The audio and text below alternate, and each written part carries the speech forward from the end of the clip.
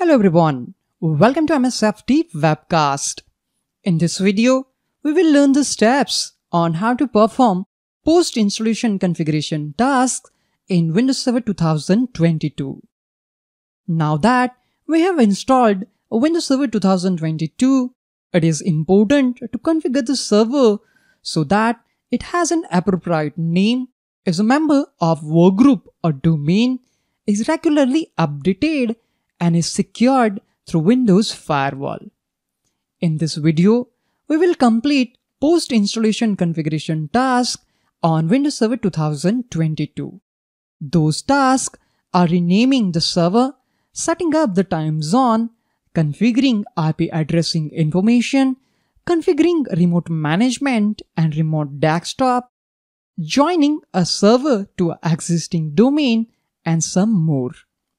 We don't need to complete all of the tasks at this time, but we should complete some preliminary tasks right away, such as configuring basic information about the server.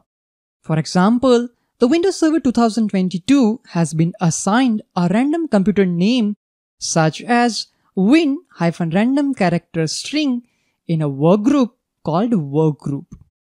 Also, the computer has been automatically set up to have an IP address automatically leased by DHCP. Typically, a server should have a static IP address that we assign manually. To perform post-installation configuration tasks, log on to the server running Windows Server 2022 using an account with administrative privileges. The Server Manager windows appears automatically. If Server Manager window is not open, click Start and click the Server Manager tile to open Server Manager dashboard. Click on Local Server icon.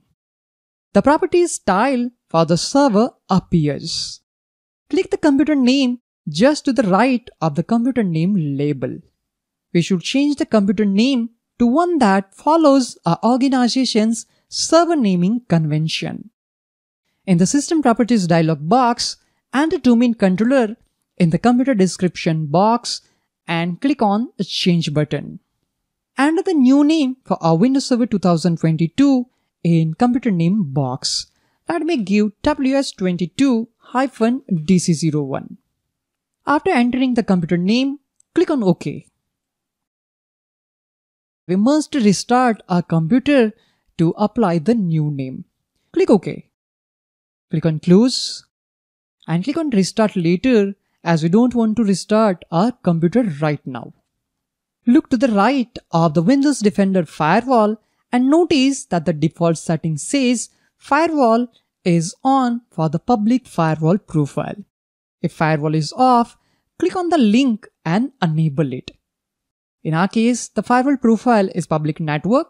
So if your firewall is currently turned off, from here you can turn on the Windows Defender firewall. Let me close it. Remote management through Server Manager, Windows Admin Center or PowerShell is enabled by default. We do not need to change anything here. If you want to enable Remote Desktop Protocol, click on Disable in front of Remote Desktop. Choose Allow Remote Connection to this computer option.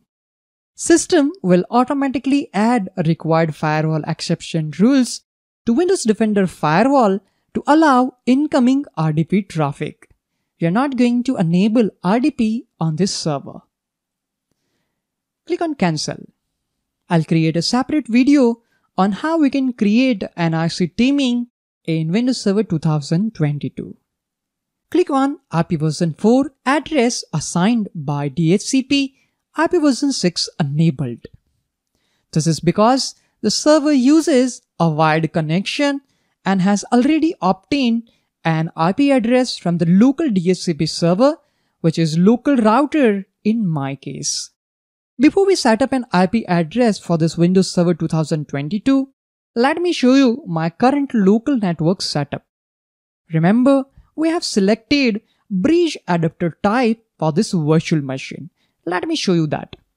Devices, Network and Networking Settings. We can confirm that network adapter type is bridge adapter. So our server is directly connected to my local network, which is 172.18.72.0/24. Right-click on Ethernet adapter and select status. Click on details. See the current IP address network range. It is 172.18.72.0/24. Server is getting an IP address from my local router. I have set up DHCP scope with IP address 172.18.72.100 to 172.18.72.254. We will set up an IP address 172.18.72.50 to our server, as it is not included in DHCP scope on my local router. Remember, you have to set up the IP address on your server as per your local IP address range. Find the available IP address from the local address range and assign it statically to your Windows Server 2022. Click on Close and again click on Close. Right-click on Ethernet adapter and select Properties. Double-click the IP version in use on your network, such as Internet Protocol version 4. To configure a static IP address now, select Use the following IP address radio button. Specify the IP address, subnet mask and default gateway for this computer. In our case, IP address will be 172.18.72.15. Subnet mask will be 255.255.255.0. Default gateway address is 172.18.70.1, which is the IP address of my router. Also enter the IP address for the preferred DNS server and the IP address for the alternate DNS server if there is one. We will use Google's public DNS server, which is 8.8.8, and I'll also provide my local router's IP address, which is also acting as a DNS server. After assigning the static IP address to this network adapter, click on OK.